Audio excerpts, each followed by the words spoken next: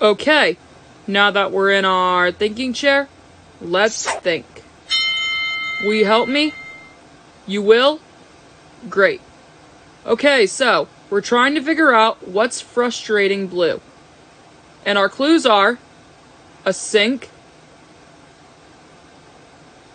water, and a toothbrush. So, what could be frustrating Blue with a sink, water, and a toothbrush?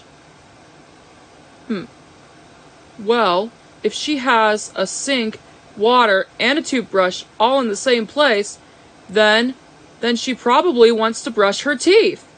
Bow, bow, bow. Well, what could be frustrating about that? Let's think. So, she could walk up to the sink, and her toothbrush is kind of high, so she could maybe stand on her little tippy toes. And what could be frustrating about that? She can't reach it. Oh, that's it. Blue's frustrated because she can't reach her toothbrush, and she wants to brush her teeth all by herself. We just figured out Blue's clue.